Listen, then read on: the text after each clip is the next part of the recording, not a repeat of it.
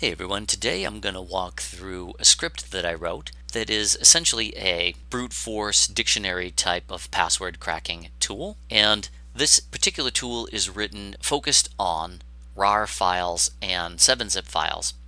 If you have a password protected compressed file and you've forgotten the password and you have some idea of what it could or should be and you want to iterate through a number of different passwords, this is when a tool like this is helpful. So I'll walk you through the script, what it does, how it works, and we can see it in action, and then share the code out so other people can use it if they find it helpful.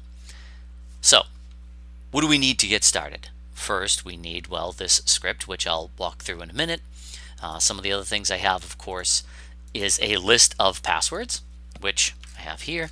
You can see these are all the passwords I think that could apply to my files, and I'll show you this working a few different ways. So we have a password list, one on each line, and that's just a plain old text file. You will also need some files to try the tool out on.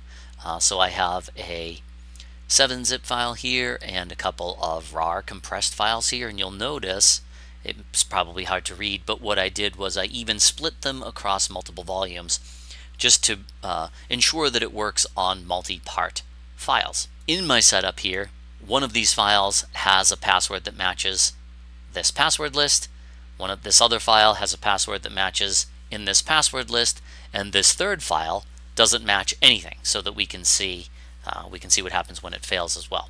Let's take a look at what the script is and how it works. All the way at the top here, we just check our path and make sure that the script can locate where our tools are installed. In case the tools are not in your path, you'd have to call them with the absolute path, and nobody wants to do that, so let's just make sure they're there. In my script I have a lot of comments to kind of help make it make sense. The next meaningful line that this does is it reads in each of these one at a time and tries to use it, but it actually doesn't extract the file. It only tries to open or list the file. Why don't I just try to extract every time? I don't try to extract every time because this is a relatively short list. I think there are about 20 passwords here. If you had a list of 200 or 2,000, be spending a lot of time trying to extract the file, and there's no sense in doing that because it's just a waste of processing time. So instead of actually extracting, what this does is it tries to list out the files. In the process of listing out the files, it evaluates if it's a success or a fail. If it does succeed, it writes the password out to a text file, and then also will put it to the screen, and then you're done. And if it fails, it'll just keep going through all the passwords until it fails and just will say, sorry, try later. I have two different lines here for each program. For 7-zip, use this line, and if you want to try RAR files, use this line and comment this one out, and off you go.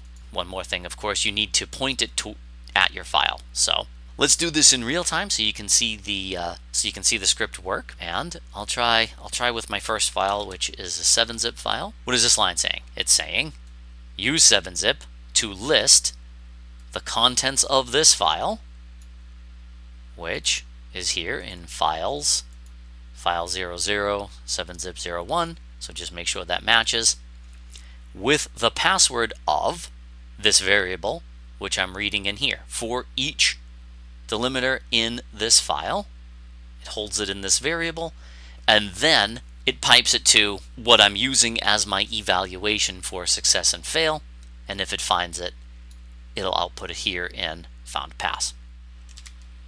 You can see my files are here. So I just call it crackit.bat.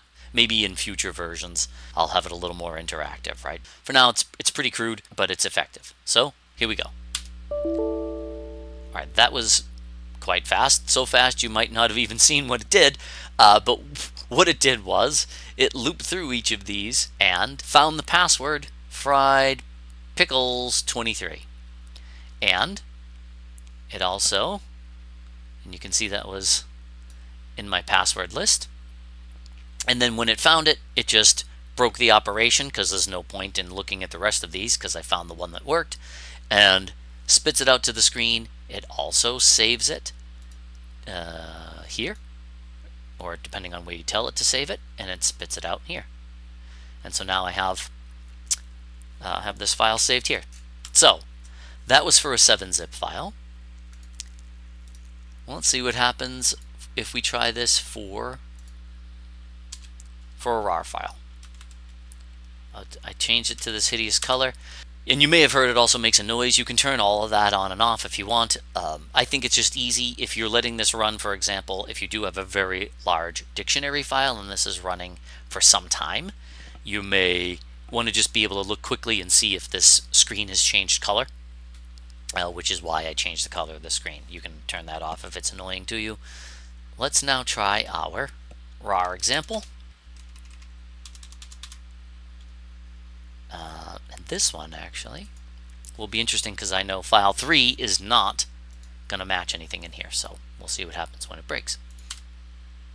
Okay, so now you can see it is iterating through all of my passwords, all 20 of my passwords, trying the password against this RAR file. It said no luck. I couldn't find any of your passwords. Goodbye. Now let's see what happens when I try it on a file, on a RAR file that I do have a password for, this one.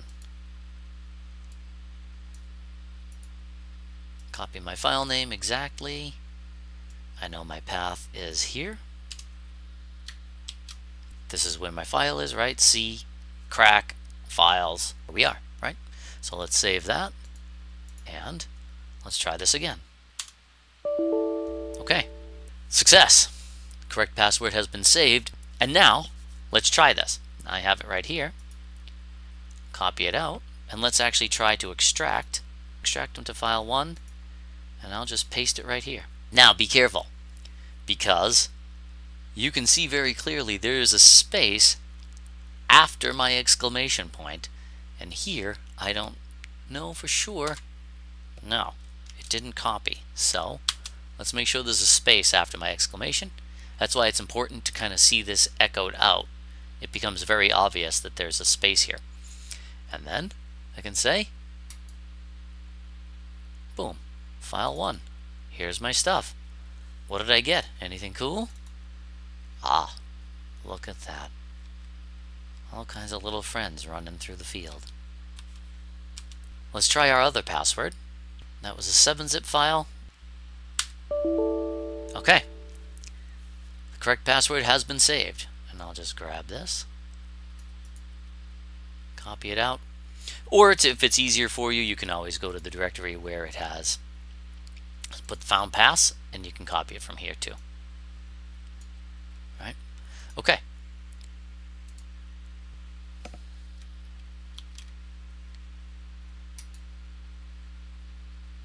There it is.